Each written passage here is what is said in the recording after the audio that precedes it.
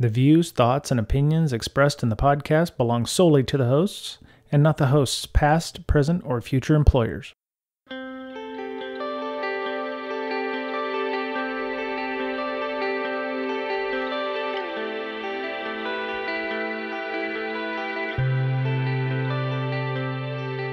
Hello, everybody. Welcome back. It's Brian, Miss Berlin, and Mr. Betcher for Breaking Down Security. Hi. Hey. Oh, man. It's been a long week.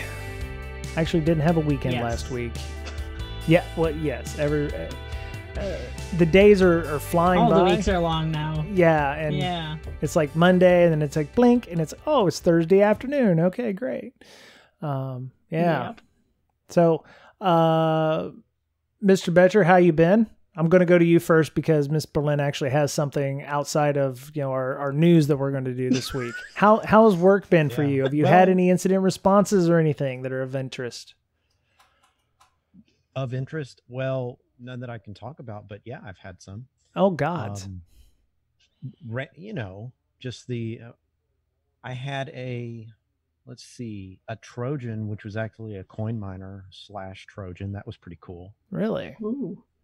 So yeah, they get in and they actually used that. There's a tool called Not My Fault. Many of our listeners have heard of it, called Not My Fault, and it actually Segfaults your machine so you can test certain security type things, and it does a DLL hijack on Not My Fault, which is pretty awesome. Okay. I thought that was a brilliant piece of That's super malware. interesting. Yeah. So Not My Fault is, it's a regular tool. Mm-hmm. So they put that on there, and then they put their own malicious DLL, and none of the virus total had 0 hits on the DLL and all that stuff. But then when I uploaded it to our virus company through a private, upload, they analyzed it and they flagged it. And then it started to get on virus total after that a couple days later. It was pretty cool. Oh, wow. Okay. And this Not My Fault is like add-on software to these Trojans? No, they just use it to put on there as a dummy to execute. Okay. And that allows the DLL to get loaded, which is actually the thing that's malicious. I see. Okay. So, yeah. Wow. All right. Yeah. So not My Fault is like the malware analysis tool. Or exactly. No? Yeah. Okay. Well, it is the security tool, right? That researchers would use to create a blue screen and stuff like that. Yeah. So this is a good guy tool being used by bad guys to help introduce malware onto a system. Yeah, it's pretty ironic. Yeah. And then Genius. That goes back to what we were talking about with McDouglas. It's like, there's good guy tools and there's bad guy tools, and everything is really a bad guy tool. It's just how you use it. So in the hands of one person, it's a good tool, and in the hands of another, it's a pretty crappy tool. So, well, I'm sorry you're having issues. I would hope it was something. It's part of the job. It's kind of fun. But that was the coolest malware I've seen in a while. Okay. Just because it was a Trojan that could do pretty much anything that the attackers wanted and mine coins. It was one of the features of it. So that's pretty cool. Any particular coin in, like, are we talking like Dogecoin or Litecoin, or is it Bitcoin? Probably. I don't know. I don't know which coin it was. Probably Ethereum, maybe. Oh, okay. And then,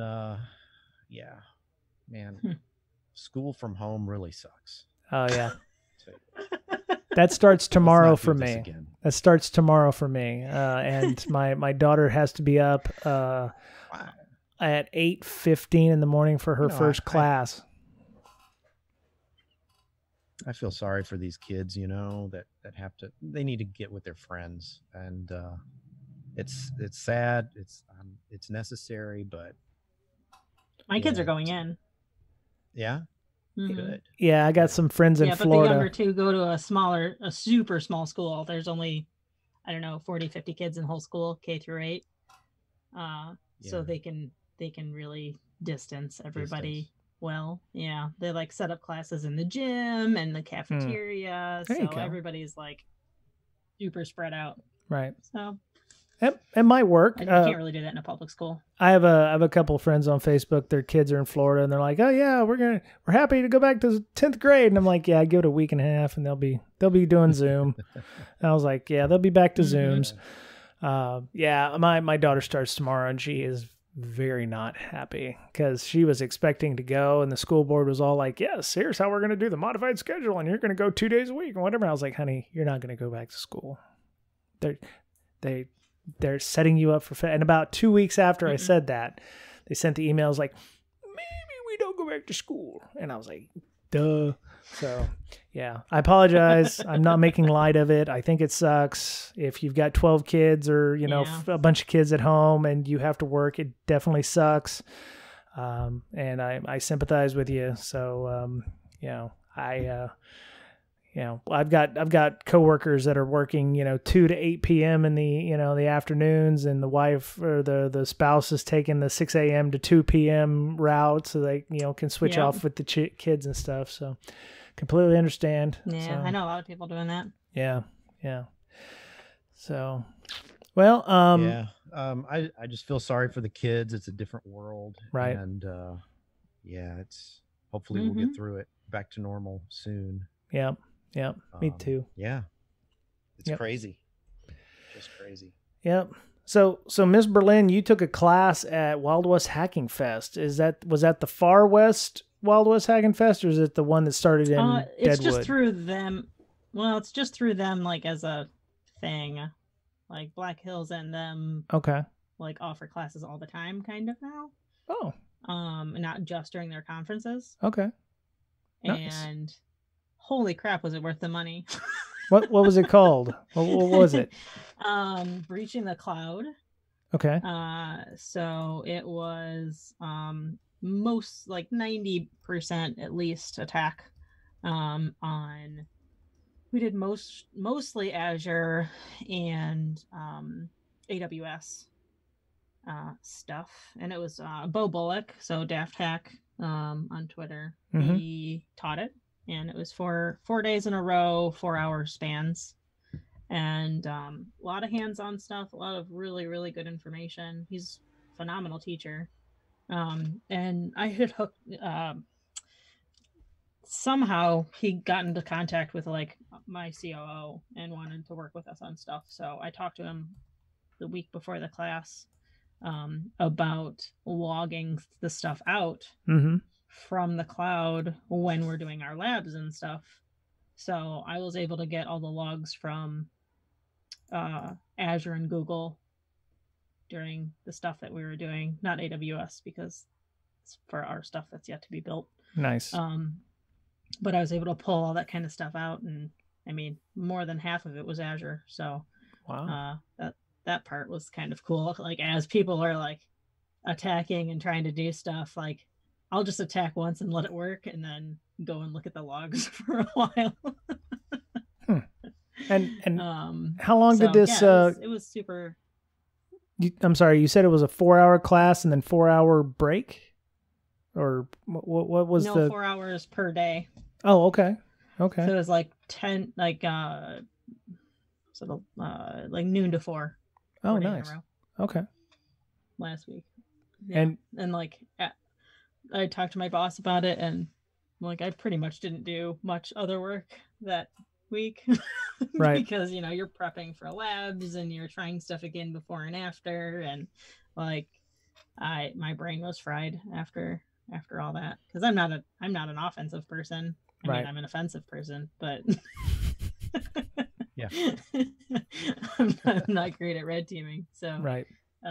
It's a learning curve for me, I think.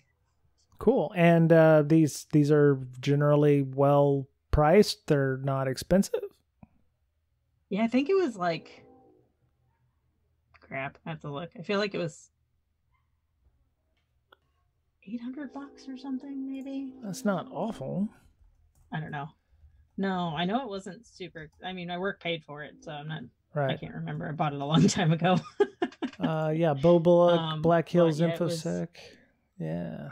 Yeah. Let me see. Oh, looks like some of the videos are online too. Black Hills InfoSec. Yeah, they do webcasts too. Like Jeremy and I did a webcast a couple weeks ago about our training, and over 1,000 people registered. No kidding. Awesome. Yeah. 1,000 people registered. There's like 600 people watching it. Oh, damn. It was the biggest. And like for anybody that watched it, we didn't prep at all.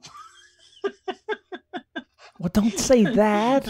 Like, I mean, we prepped, but like, because we have like 2 days worth of slides, and they're like, could you give like a 1 hour webcast like on it? So we just like copied those slides over and ripped out like most of it. Nice. And then just had like an hour's worth instead of the full 2 days. That's cool. Okay. So the one you just did with Bo Bullock, it was $395. It was over 4 days for 4 hours, and that's great. Hell, I could almost pay for that out of pocket. Their trainings, like they are killing it with their prices for training. Yeah, it says it was sold out, so they might have. It says they click here to sign up for this training at November's Secure West Virginia conference. So they're giving it again in November for $395. There was around 200 people in the class. Okay. Let me put this in our show notes. If you're interested in this class again for Secure West Virginia, you can have that class, and I think there was several others that are happening during that time as well. Let me see. We're giving ours too. Okay. Fantastic. Let me see. Active Defense and Cyber Deception with John Strand, Advanced Network Threat Hunting with Chris Brenton, Applied Purple Teaming with Kent Ickler and Jordan Drysdale, Modern Web App Pen Testing with Brian King, and Attack Emulation and Atomic Red Team with Darren and Carrie Roberts, and then your threat hunting Ours D&D. isn't on there yet, but it's Okay. Yep. Very nice. Yeah, all of them are $395. So there you go. If you're interested in some of those, there are links in the show notes. And Ms. Berlin will definitely be giving her link out for her class. If it won't be in the show notes before I post this. So there you go. It'll be on Secure WV's site. Okay. We're already on Wild West Hacking Fest site. Okay. We were able, because we switched around some of our lab stuff, we dropped the price. Awesome. It was $2,000 and we got to drop it to $1,200. Okay. Yeah, there's several on the Secure West Virginia site. Cool. All right, cool. All right, so my week went very well. Apparently, I'm a thought leader now. Ooh. No, don't ooh me. It's so patronizing. So I was supposed to do this thing in Vegas. All right, I've been pushing off that title at work. So. Oh, God, yeah. I was supposed to do this conference in Vegas in August, the IWCE, which International Wireless Consortium Expo. Supposed to be a panelist on IoT and supply chain security. So, it was well received. People enjoyed it, and it helped that we'd had Alan Friedman on a couple of weeks ago talking about software bill of materials, because it went right into my talk about, how you're supposed to secure your supply chain and help out with that. The problem was being virtual. It was like, oh yeah, you record it, your 10 to 15 minute blurb, and then there's another room where you can go to do questions. Well, there were so many technical issues on the first day, and our talk was at 5 to 6 p.m. East Coast time on a Monday, so of course nobody was there.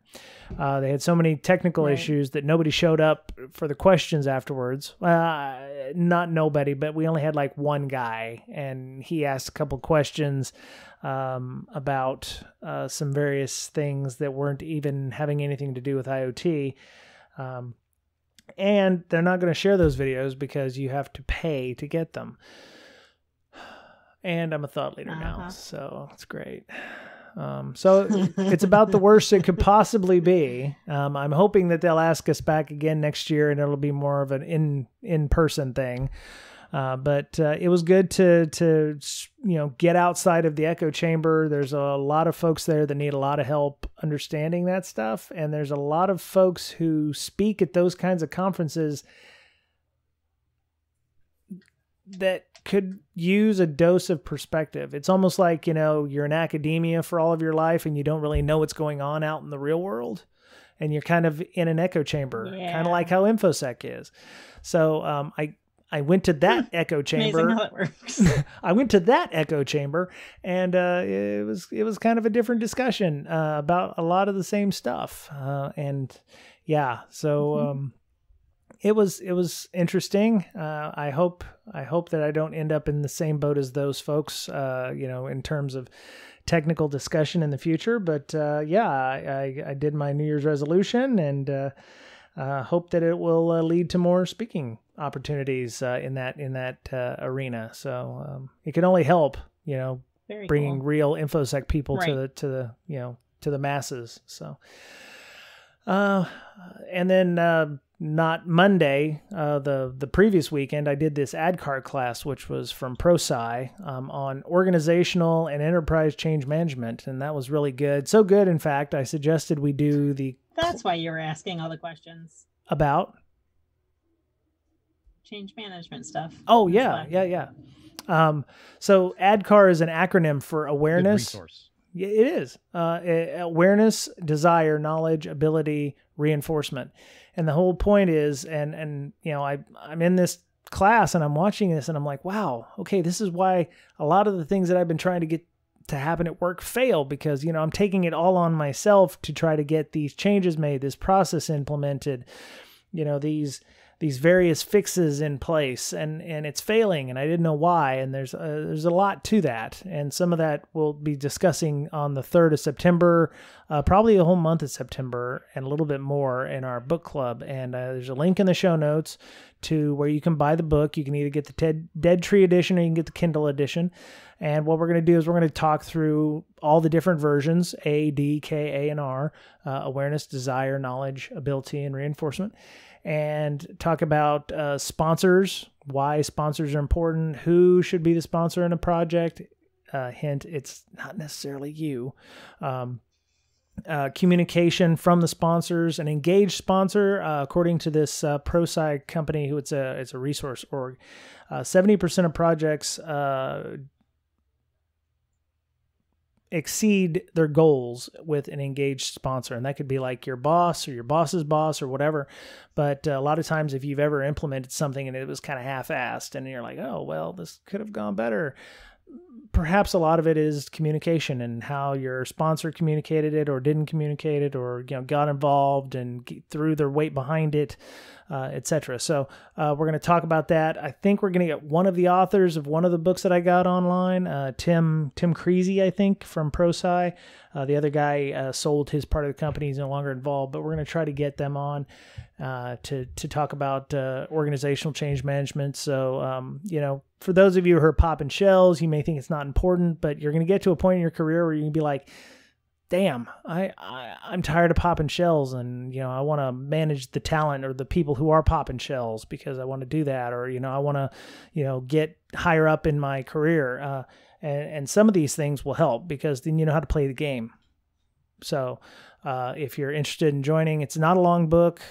Since we did the Pact Publishing book with pen testing and AWS, and it took like 48 weeks to get done, we thought we'd try something a little shorter, a little less technical. So there's a link in the show notes to the Amazon link to where you can buy that in Kindle or Dead Tree format. And hope you can join us. All right, so I know it sounded like an ad. The class is $4,000. It's like sans expensive. Holy crap. It's okay, though. You can read the book and get enough out of it that you don't need the certification class. And to be fair, the test was super easy. It was like open book. Ask the teacher if you have any questions about the book. I mean, seriously, it was like, so if anything, it'll make you a better PM, or it'll help you understand the game and the rules to hack the game, if you will. So anyway, I digress. So this week we're going to do a little news because we've done a ton of interviews over the last 10, 15 weeks. So we really have. yeah, I we mean, did a have we lot, had, a lot of interviews. yeah. Yeah. Yeah. So, And we have more coming up too. yep. So first on our list is from Bleeping Computer. It says TLS Cert Life is going, you have 2 days left to purchase a 2-year TLS SSL certificate. Mr. Betcher, you said you were reading that one? Or no, I you were actually reading the said I was Garmin one. reading the other. Right, the Garmin one. We'll talk about the Garmin one. So I picked this one because I was like, I didn't realize that they had actually lowered it. Back in my day, TLS certs were like 7 years old or something, and now they're down to 2. Exactly. And now apparently Apple said, we're only going to allow 1 year plus a month. Can you get a 10? A 10-year? Or was that just domain registration? That it may be domain I think I misspoke. I think that might be domain registration. I know you can buy up to a 10-year domain registration. But I do remember there ever 10? Like SSL certs? Maybe. I do remember there being some certs that Mr. Betcher and I worked at a place before that we had like 5-year certs. Yeah, they were very long. Okay. I remember doing 5-year wildcard certs. Yes, that I think that's what it was. Yeah. Yeah, that's pretty much what it was. Uncomfortable. Anything for this domain is signed. Yeah, great idea. So yeah, apparently Apple said, we're not going to do that and we're not going to allow that anymore. And then behold the power of Apple, and they made them so now everything is a year and a month. So you get 397 days of TLS goodness out of your cert before you have to re-up it. And I think Let's Encrypt did something very similar as well. It was like you can get a free TLS cert for a year or something like that. They honestly, the biggest issue with that is everyone forgets. Right, and that's where you need to put in a. So like, I just think part of the TLS process should involve a calendar entry. Oh, right. Congratulations. Here's your TLS cert, and here's a reminder on your calendar. You can't import that until you put this on your calendar. Wow. Right. That would be nice. Make an API call from your calendar to your web server with the... Right. Congratulations. Right. You've done everything necessary. Yeah. Oh, yeah. It would be awful to forget that stuff, wouldn't you? And I mean, how many times have you done it? Because I've done it probably at least 10. I think I've done it a couple of times. I know our podcast website is SSL enabled or TLS enabled, and it expires in November. And I think that was a 2-year cert. So I'm going to have to go back and figure out with Libsyn on how to get our cert enabled properly. I had to rebuild my web server. Really? How come? Because I also had a version of Python that it wouldn't let me PHP that it wouldn't let me, like, I had upgrade. Yeah, that's a whole story. Is it WordPress? Yeah, it was easier just to roll a new website and restore from backup. Cards. Yeah. It was all that damn TLS. Yeah. Oh well. Yeah. So Apple has Apple did a good thing, even though it does make it more of a pain for other folks. According to Bleeping Computer's article here, it says allows greater agility when phasing out certs when vulnerabilities are discovered in encryption algorithms, limits a website's exposure to compromise as private encrypted keys would be changed regularly. If a private TLS cert is stolen, 1-year validity will limit the amount of time a threat actor could use it, and it prevents hosting providers or third parties from using a cert for a long time after a domain is no longer used or switched providers. So that's great. I mean, those are all positives. Yeah, so they said CAs, though, wanted nothing to do with the change and kept pushing back. Weird. That is weird, isn't it? I mean... Sure about that? Well, that's according to the article, that's what it says. Yeah, I mean, you would think that they would want... Because, I mean, they make the money, right? Right. Everything gets signed by them. So, yeah, every year you're coming back to get more cert. Wink. Right. Oh. Maybe this is a reverse psychology thing. Yeah. Oh. They probably paid Apple to make that rule. Yeah, they've been trying to do it for years, and Yeah. nobody will do it. You imagine the conversation between VeriSign and Apple. I'm just going to leave these couple suitcases full of money on your desk, Mr. CEO of Apple. And if they aren't here when I get back, so yeah, no, that makes sense. Yeah, they say after Apple made the decision, Mozilla and Google came on and said they'd be following the lead. This decision ultimately forced CAs to begrudgingly agree to the change in maximum validity periods. So, yeah. Others are stopping it at the end, 31 August 2020. So you've got till tomorrow basically to buy. Tomorrow being 31 August. This is 30 August today. Why their stock went up so much. Yeah, I'm going to get my hedge fund buddy to buy 6 million shares if you... Yeah. Yeah, it's really important though to have that set up with a reminder. You know, Miss Berlin was joking about the email reminder or whatever, but apparently they say administrators forgetting to renew certificates led to outages, including a Spotify outage. Oh gods, what people can't listen to their music. Arg. And or an under. I would probably be mad if Spotify went down. I don't. Depending on what I was doing. Yeah, I don't use them, so I don't like the algorithms. One thumbs up, and I end up with nothing but damn Beatles music on my channels and stuff. I don't know. I'm old. Whatever. And also led to an underreporting of COVID-19 cases in California. So there's probably some kind of Department of Health website that went down. So, and they do remind everyone that Let's Encrypt does an automated approach for free certs and EFF cert bot to automate installation and renewal. So there are options if you don't want to, go the route of a CA. Let's Encrypt does have free certs if you need them. But sometimes you need a more legit, I would say more legit for whatever reason. So DigiCert or the VeriSigns or, whoever's the Komodos are out there that can hook you up with that. Well, I got to say this. If you find yourself with an expired cert, just all of a sudden, either you're not scanning or you're not looking at the scan results, because those scanners will detect that and alert you, hey, your cert's about to run out. So, yeah, there's that. That's fair. Yeah, I think Nessus did have a plugin at one time that would tell you have 270 days left on your certificate or something like that. But yep. Yeah, that makes sense. So yeah, that's make sure, the one thing is though, it's like, no, you don't have 2 days left. You shouldn't be using 2-year certs anyway, because then it'll be what's 365 times 2. You'll have 700 odd days before you have to remember that again. As long as you set a reminder. You're not going to work there anymore, Right. And, as long as you set a reminder, a month in advance and go, hey, we need to get this updated, then you should be fine. Just make sure you send that reminder to more than one person in case you happen to not work there anymore in a year. They don't forget. So, cool. All right. Thanks, Lawrence Abrams, for that article. All right. Next one.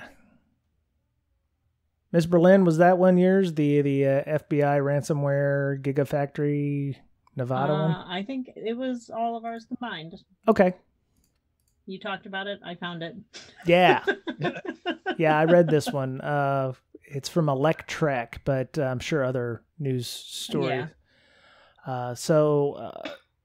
A Russian national went to Nevada and tried to bribe a Tesla employee. It has now been identified as Tesla. The DOJ originally said a company in Nevada, if you will. Right. And somebody disclosed that it was in fact at the Tesla Gigafactory there.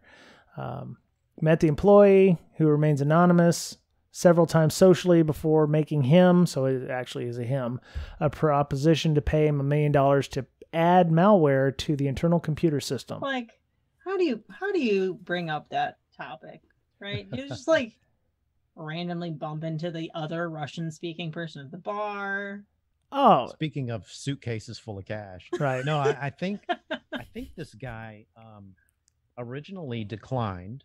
Maybe they were trying to do it online with some Bitcoin or something like that, and he said, "No, I'm not going to do it." So then the Russian had to fly to the States, maybe to hand him some cash and try break and get his him kneecaps. I don't know. Seems like something a like Russian that, thing. yeah. See, the person was targeted though, right? So there had to be something. There had to be something that the Russians thought would be the apple. You know, there was some incentive that made them think that this person was bribe worthy, and I thought they were both Russian. It just says 27-year-old Russian citizen, and then an unnamed source or an unnamed employee. Yeah. Oh, for some reason I thought the employee was Russian. No, maybe I read that wrong. No, maybe they were. Yeah, it could be a number of things. They just thought that would be somebody who would be willing to take the cash. Right. And had access to put the thing in. I know why I read it wrong. It said ultimately, I'm gonna butcher this. I'm not even gonna say it. The Russian dude and another Russian-speaking individual who is not named in the complaint agreed to pay the employee $1 million. So there was 2 people involved that were Russian. Okay, and then a third person who's the unnamed Tesla employee. That's a lot of work to get malware onto a network. Why didn't they just email somebody with it? You know, please open this. I'd imagine they'd think that. Oh yeah, true. I don't know. I mean, yeah. I mean, unless maybe they tried and failed many times, and they decided it's easier to fly with a thumb drive. It's probably easier just to give this guy a thumb drive and $1 million. Yeah. You know. The cost benefit. Wait a minute. So when was this? Because like August 22nd, he was arrested August 22nd trying to leave LAX. So, all right, but like when did he get here? Because I thought like you're not allowed to travel back and forth right now. Right. Oh, yeah. He could have been here for a year or so or something. I mean, the only thing I could think of is perhaps this employee at Tesla.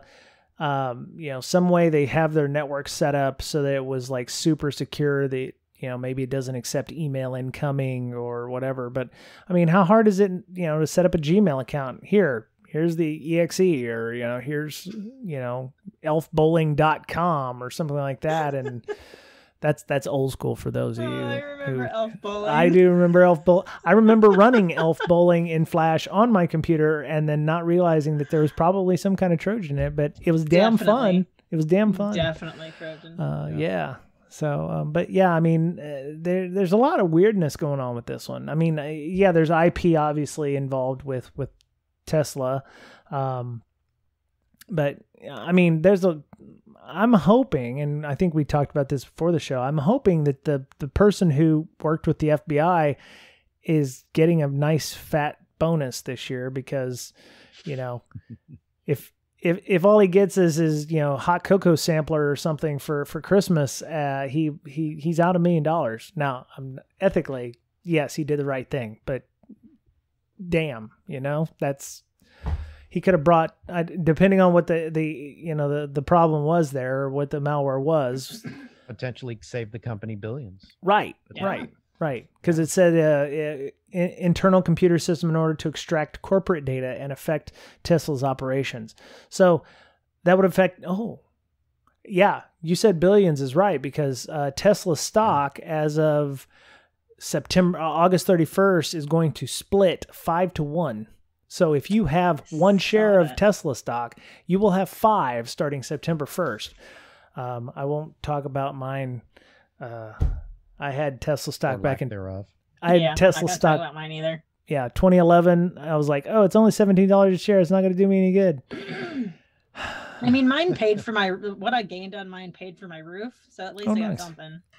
Yeah, it actually costs more right now than Bitcoin, and that's ridiculous. And they're still saying even after it splits and it goes down to like $450 odd a share that they're still expecting it to rise up to another almost $1,000. So those Robinhood kids are going to buy more and more. Right. I right. think Yeah, Amazon right. might be next, or one of the next. Yeah. What's the old saying? I used to be a millionaire and then I sold my Tesla stock at 17. So yeah.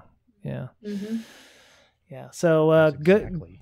good on that employee. I don't know if that would be the same everywhere. I'm almost certain that with that big a carrot, you could probably entice anybody in this day and age, and this with all the stuff that's going on with COVID to take that $1 million. You could probably go. And so good on the Tesla employee, and hopefully whatever the Russians had on that person was not something that was blackmail worthy, because I would have almost assumed blackmail, but sounds like they thought he would be bribe possible. So stalled operations, crippled the company. Yeah, that would have caused the stock to take a dump, and if they shorted the stock when they had launched the malware and caused issues, that would have caused issues. So, all right. Next story is from privateinternetaccess.com. Go ahead, Mr. Betcher. Well, this one, they say allegedly that, Garmin had a ransomware attack. Okay. And I read another article which says that Garmin may have paid $10 million to get out of that. Now, I know a lot of companies, it is far easier to pay the ransom, because ransoms were, $20,000, $100,000. To a large company, that's not much. Mm-hmm. To get out, to decrypt your systems, if they actually give you the decryption keys, it's worth it. But allegedly, they paid $10 million. That is a lot of money. Now, a lot of the ransom, we had this whole thing last year and the year before, where hospitals were getting ransomed, right? And that was a big deal. They'd have to pay $10,000 or $20,000 for all these hospitals to get out of the ransom. And then schools, they were attacking schools last year as well. I know one of the school districts about 20 miles from where I live got attacked, and I'm not sure if they paid the ransom or what. And then it was police departments and local governments, right, Mm-hmm. that were getting attacked. And now it's companies. And they've upped the ante on the ransoms, allegedly. They're going to start attacking Fortune 500 companies now, right? Because they appear to be just as easy pickings as some of these governments. Right. And the data that they paid to get back was, really detailed information. So a lot of these Garmin fitness watches have fine GPS location tracking on by default, because, you're running or whatever. Miss Berlin, I think, said earlier the Strava controversy that happened a couple of years ago, where, you have, Joe Army guy running in the middle of Afghanistan in a circle around a base that Right. shouldn't be there. It's like blacked out on Google. Whoops, my bad. And it's the same thing here. It's like, Garmin data is down to the nearest meter or 3 feet to be able to run, exactly where these people live, where they go to buy Starbucks, their heart rate, how often, they're doing activities, what time they go to bed, what time they get up, everything is involved with this. I mean, my Withings is that I use for my fitness, very similar, and there's a lot of information there that can be taken and used, heart rate information, body fat. I'd say probably more than with just a phone. Right. Yeah. Yeah. According to an article on Cyber Security Hub, it took Garmin 4 days to release a statement saying that that attack had been taken place, or that a cyber attack had taken place. I could see that. 4 days, though? Maybe they had to confirm it? How many? I mean, if your systems are encrypted, you're pretty certain within a few hours, right? I would think. Maybe it took them 4 days to get a new computer so they could issue the statement? So they could actually post them to their Twitter account? Where's the password? no. I don't know. It's encrypted. It's on that computer. Shut up, Bill. I can only type so fast on my phone to put out a press release. Yeah. Yeah. I'm trying to do it for my watch. But I can't. Hello, My watch computer. it's down. Yeah. Hey, Google, post an incident response for me. Oh, crap. That's going to do it. It's going to do it. Nope. I turned it off before it hit. Yeah, I have a Google Home Mini that the only thing I ask it is weather. It's like, hey, Google, what's weather going to be like tomorrow? That's all I ask it. But yeah, so maybe it took a while. So you, Mr. Betcher, you said that they actually paid the ransom. Well, allegedly, that's according to. See, they have some issues. Let's see. Go ahead and talk, and I'll try to find it here. Okay. Well, my whole thinking was that depending on who the quote unquote bad guy is, could they not get in trouble for paying the ransom, especially to certain countries? I thought that if you were to say send that money to, I don't know, China or, attacks, Yes. they could get in trouble. Basically, it says here, third-party negotiators can act as intermediaries between the hacked and the hackers. It appeared that Garmin paid a cybersecurity firm in New Zealand to assist with the hack, meaning it is likely that they worked as a go-between to legally pay the $10 million ransom without breaking U.S. sanctioned laws. Okay. Yeah. So for some reason, if you get a third party to pay the people for you, Sure. it's okay. Sure. Even though the end result is you paid the attackers. Right. Hey. So that's a loophole. That's a loophole, and they're going to have to close that one eventually. Loophole. Yeah. Yeah. They're going to have to figure out a way to close that loophole. Yeah. And then, of course, the more companies pay, the more that the attackers have to, it's like a startup. Right. The more money you get that first customer and you're like, yes, we can R&D this sucker. We can make our product better. And then we can get more customers and more customers. Of course, this is, you get more potential hacks in this case, and then more people pay, and then you have better malware to deploy. Could you imagine, them putting then you out can take that suitcase full of money to the next one, right? Could you imagine, job description out there for a company and it's a little shady looking? They're like, we're in the malware business and we're, expanding our operations and we need security people. So you're going to be the CISO of a malware company or something, Yeah, that wasn't funny. All right. Anyway, so we'll see, $10 million. That's 10 potential companies they can. There you go. Try to bribe. That's people right. They can bribe. Absolutely, yeah. And they could short some stock on a company that makes electric cars, and make hundreds of millions of dollars, or what have you. So yeah. I guess it's good that the people at Garmin got their data back, and I hope that, they'll initially see a drop in their stock price, but then, say, oh, we've learned our lesson and we've added real security, and then they'll have better stock price this year. So go ahead and invest in Garmin now, because it will go up, because they've been breached and they've learned their lesson. That was quotey fingers. And, the stock price will go up. So buy now so you can sell it when it goes up about $5 a share. So, all right. So, last story. Yeah. I found this one. I found this one today. It was a hackeroni or HackerOne report about a remote code exec in Slack. And there's a write-up. It was pretty good. It says, with any in-app redirect, logic/open redirect, HTML or JavaScript injection, it's possible to execute arbitrary code within Slack desktop apps. This report demonstrates a specifically crafted exploit consisting of an HTML injection, security control bypass, and RCE JavaScript payload. This exploit was tested as working on the latest Slack for desktop 4.2 or 4.3.2 versions of Mac, Windows, and Linux. So it's a pretty good write-up. There's a link in the show notes if you want to look at the HackerOne report. It was closed. The bounty for this was $1,750. And the severity was critical, 9 or 10, and it was disclosed in full. And Miss Berlin, I see... It seems low. It seems low. For what seems low? The vulnerability type or the severity type or what? No, that payout, man. Oh. Just think, since business continuity and all with COVID. Right. How many more like pro Slack subscriptions do you think there probably are? They could probably handle a little bit more than $1,200. Yeah. Yeah.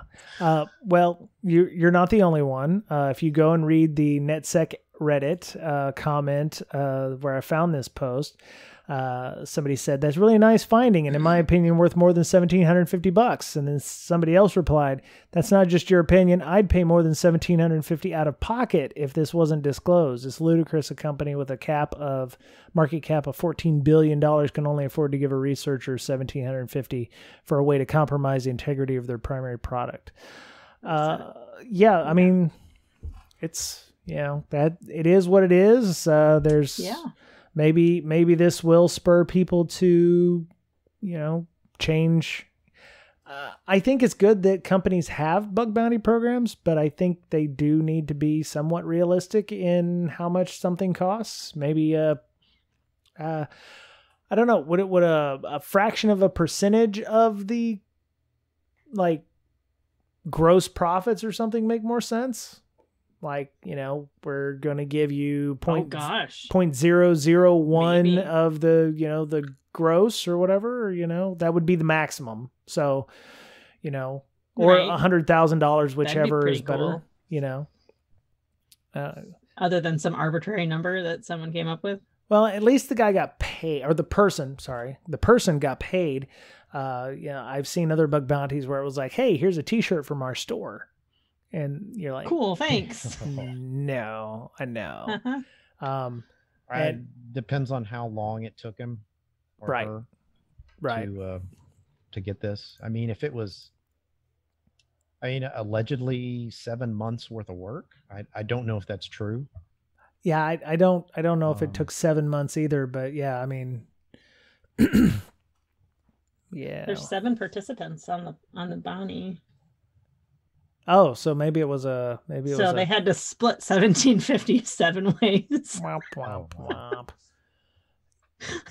So looks like it was a chain. So it says Slack awarded Ivar's vids with a $292 bounty.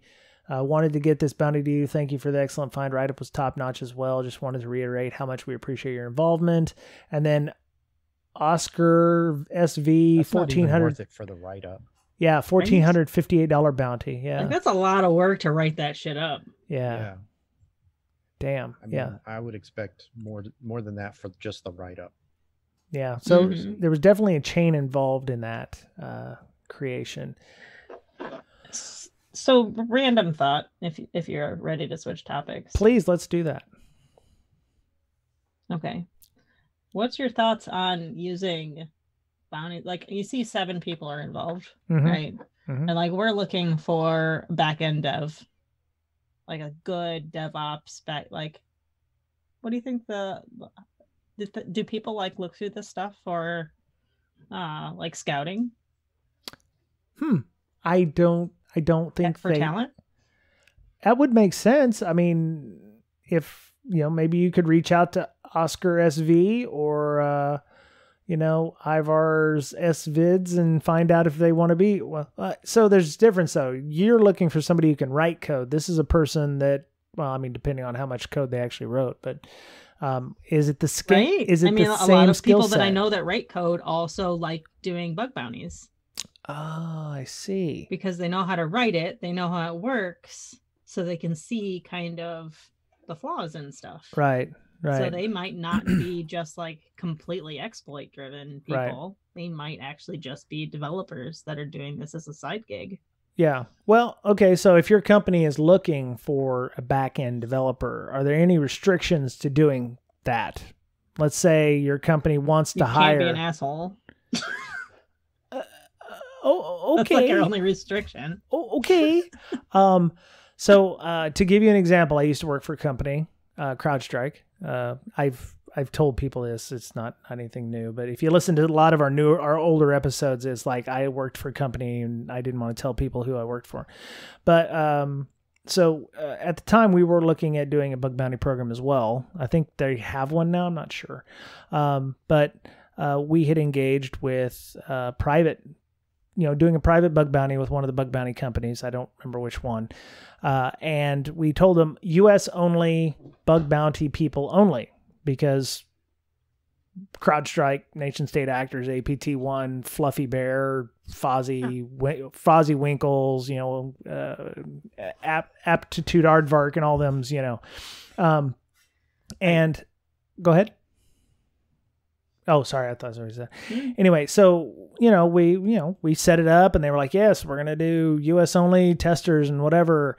And then we started getting, write-ups and things. And we noticed that there was a couple IP addresses that were coming from some countries that we told them not to come from. And the pen testing was supposed to go over a VPN connection. We were expecting certain IP addresses. And we called out that bug bounty company, and they're like, oh, well, sadly, some of our best bug bounty finders work in these countries that rhyme with Russia. And, those are where our best bug bounty company, people are from. And we're like, yeah, so we told you Americans only. And they actually removed those people from the bug bounty program because there were specific guidelines, like you're supposed to use this VPN and whatever. So one thing, if you're doing a bug bounty program and you have restrictions like that, know that maybe you don't always have U.S. American pen test bug bounty finders. Maybe they're coming from all countries in all the world. And if you have restrictions like that, you need to double check and make sure that's the case.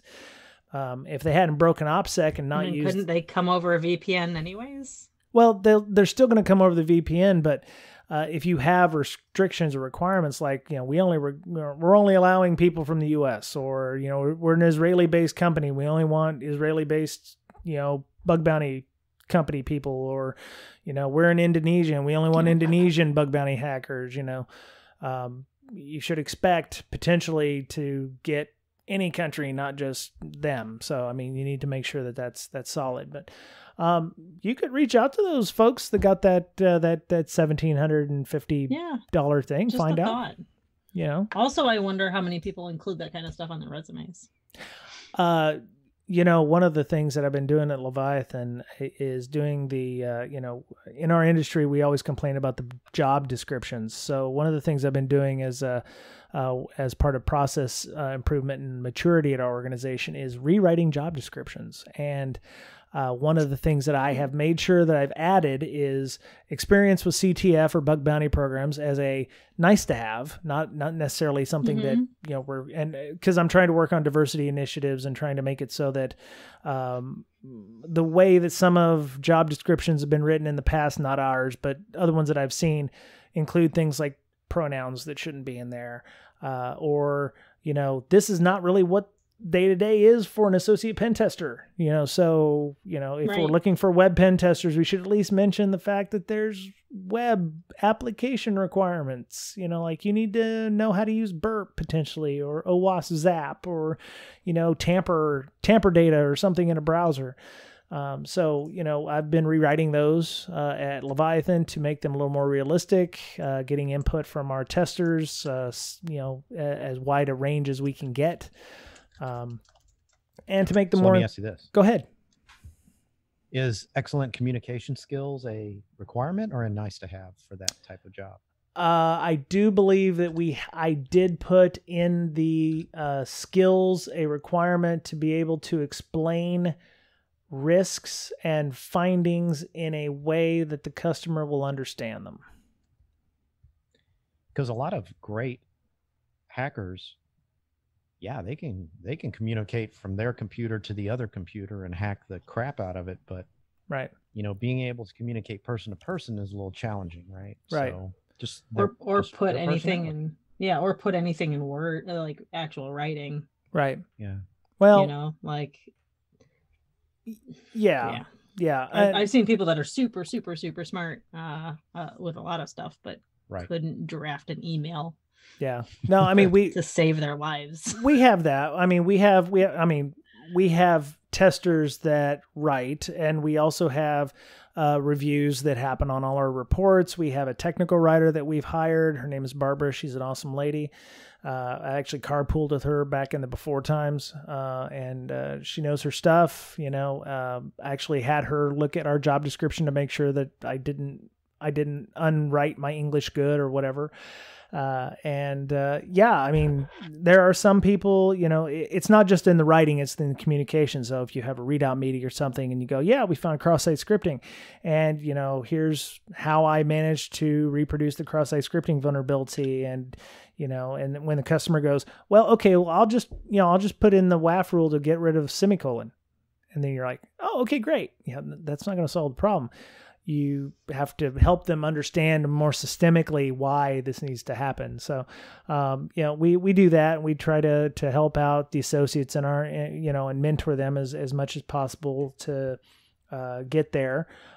Usually we have a team of people on most engagements, but it's really helpful to get those job descriptions in place and to make them realistic and meaningful. So, yeah, you should, you know, write up what a backend, you know, Ms. Berlin, did you write the job description for the backend developer? I did not. Okay. So is it realistic? I was told to edit it if I wanted to, but did you? I don't know. I think it's all right. Better. Yeah. Realistic is. Should I read it? I would say yes, because, I mean, I read it, but did you find something bad? Oh, no, I hadn't read it. Oh, okay. But my things would be like, you know, make sure that what they say they're going to be doing is real.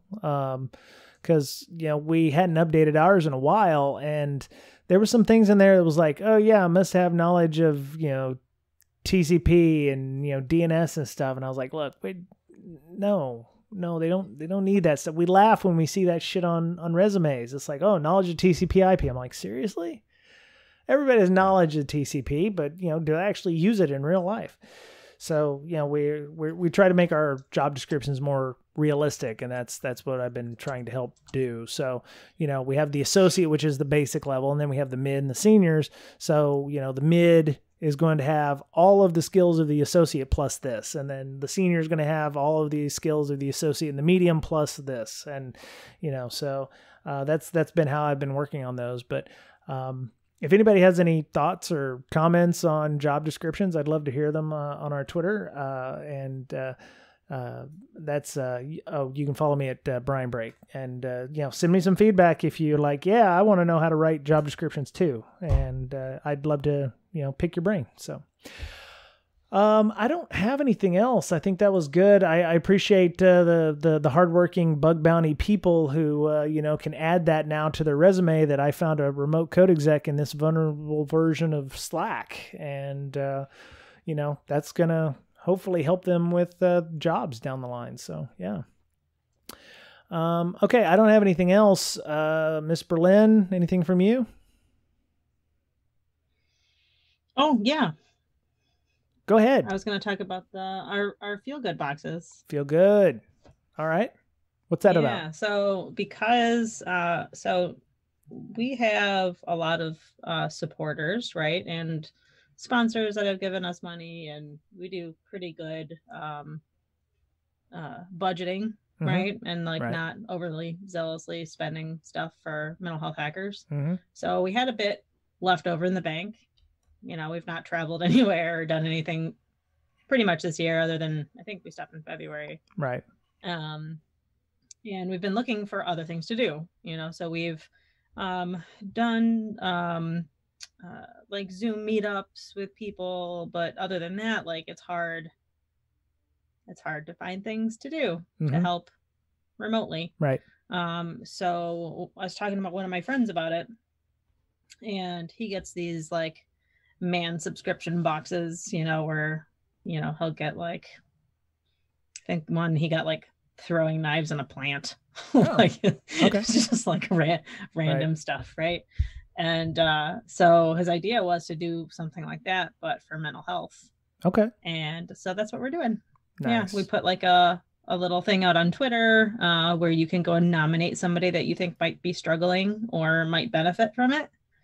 And then Megan and I went and ordered a crap ton of stuff on Amazon. Nice. That's awesome. So we're gonna put together some of these boxes, and I think so far we have almost 20 people that have been nominated by others that we're gonna send stuff out to. Fantastic. Okay. I was talking before the show, Leviathan, my company, also does care packages. So I've got a plant, I have a cat palm I'm pointing at. You can't see me pointing at it. I'm sorry. I'm pointing at it like people are gonna be like, oh, that Yes, plant, definitely. okay, derp. They sent me a cat palm because it's cat friendly because I have cats, and they were like, oh yeah, we can send you a bromeliad, and I'm like, or whatever, and I was like, well, what about my cats? Will it kill my cats if they eat it? There's a little shits get up there on my printer, and and then the last one they sent us, which worked out really well, was Pinkney's Cookies. It's a Black-owned business here in Seattle, and they do artisan-type cookies that are gluten-free or non-gluten-free, and those are great. So, if your organization is all remote, which most everyone is, maybe you should talk to your HR people, your senior leadership, and see about getting some care packages sent out to your people. I think it would help out quite a bit. But it's not just like Pinkney Cookies or the Feel Good box. Where did you get your Feel Good boxes from? Is there an organization or a company that does those?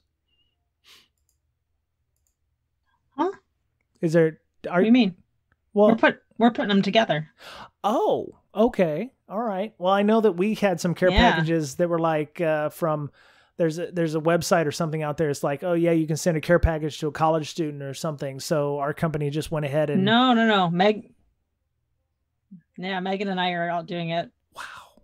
Okay. We're getting the boxes. We're putting everything together and adding like our own special touches to them and stuff. Yeah. Okay. All right. Well, so they're from the heart then.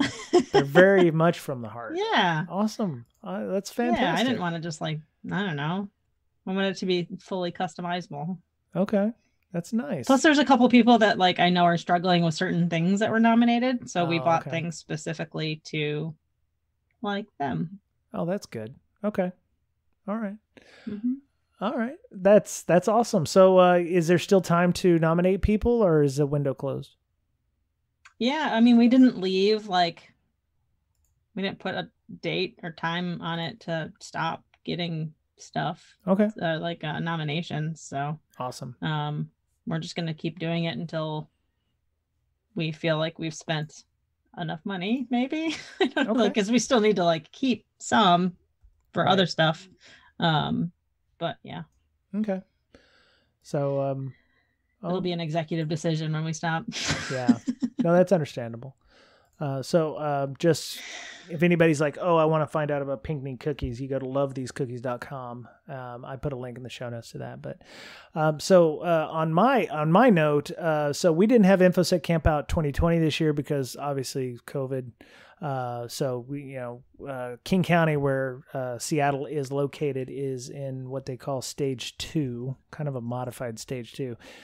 You could have camping happen, but it was only with groups of 5 or less, and they had to all be family members. So obviously, we could not do a conference under those kinds of conditions, normal or otherwise. So they gave us all of our money back. This weekend actually would have been when we were supposed to do InfosecCampout 2020. And I went ahead and we got all our money back, which is great. So we didn't have to worry about losing any money in terms of venue or the barn or whatever that is we were using.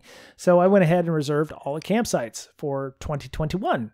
So, as the old saying is good, God willing, the creek don't rise. We're going to have InfosecCampout 2021 at the same place we had it in 2019. And hopefully Miss Berlin will be able to join us then, and we'll have us a nice vaccine, and everybody will be able to sit around and talk about the good old days of the before times, when we had it in 2019. So there will be details coming out about that in the near future, but I want to, get with my board and InfoSec Education Foundation and get everything all, started on that. But the venue has been bought, so we're ready to go. That's probably 75% of the whole issue. So look for more details on that as it's coming up, and it'll be, I think, the 27th, 28th, and 29th of August, 2021. So put a little soft pin in your calendar there. So yeah, I can't wait to start seeing people again. Yeah, me too. Yeah, I think it's gonna. The problem is, I think people will be cooped up for so long. Once we start seeing people are gonna go nuts. So we'll see. We'll see. So, Mr. Betcher, we need to probably wrap this up now, but do you have anything else that you'd like to talk about? I don't think so. Okay. I appreciate all of you coming on. Miss Berlin, how would people find you? You talked about mental health hackers. How would they find out about you or your tabletop exercise organization?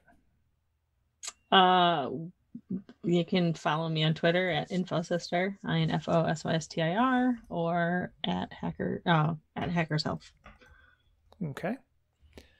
And what's the tabletop website, Twitter? We don't have a website, we have like InfosecCampout roleplay. InfosecCampout roleplay. Okay. But we don't tweet. Yeah, we don't tweet from that a whole lot. We have, I think I mentioned that our name of our new company, right? It's like InfoSec Training Solutions, something. Cybersecurity Conference Training. LLC. That's it. That's it.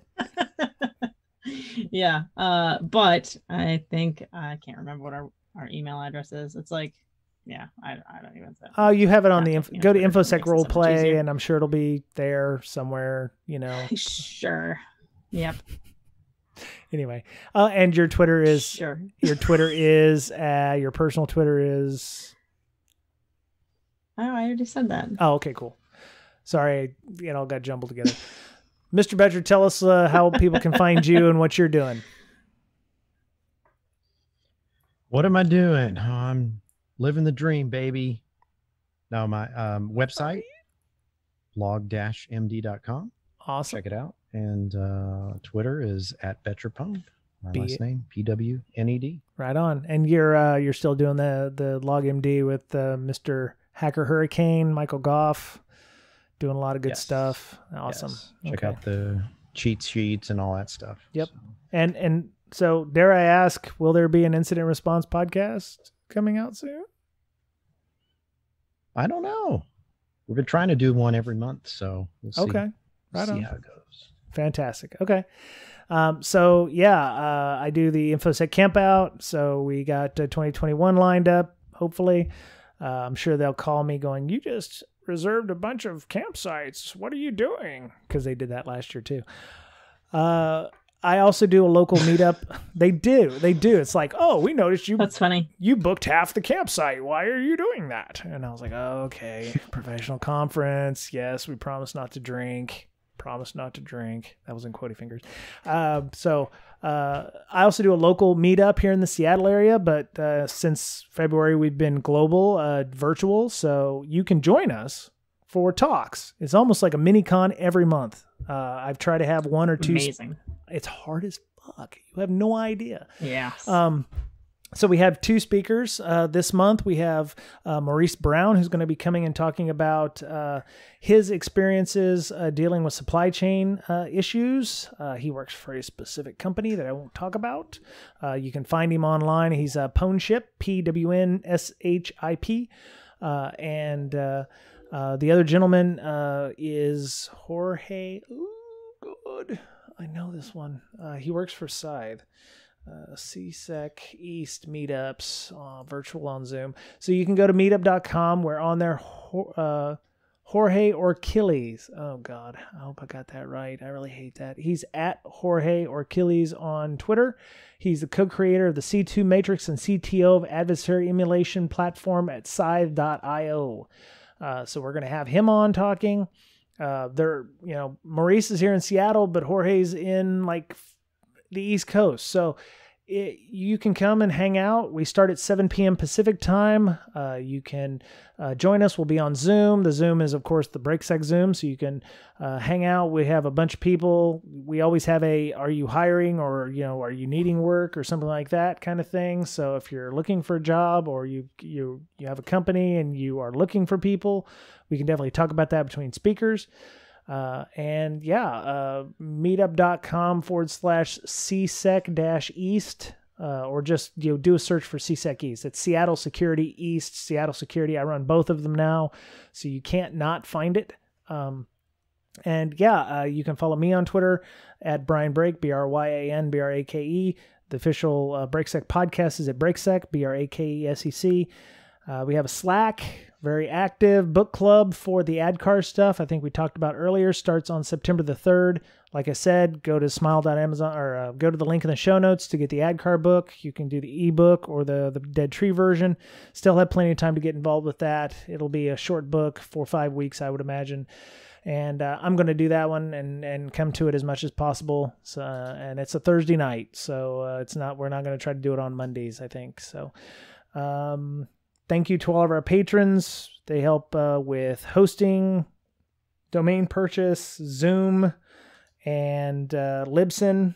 So every month, we appreciate everybody who helps out with that, and helps spread the word and spreads the educational value of BreakSec. So got some exciting things coming up. I think we have a sponsor that is going to be able to pay us enough money to do full transcriptions of the podcast, which is one of the things that a lot of people have asked for.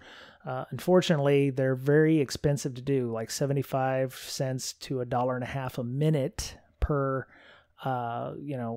for a podcast. So an hour-long podcast is really expensive, and we do it 4 to 5 times a month. So average is about $3,500 a year to be able to do that. So we've got a company coming on to help defray some of that cost.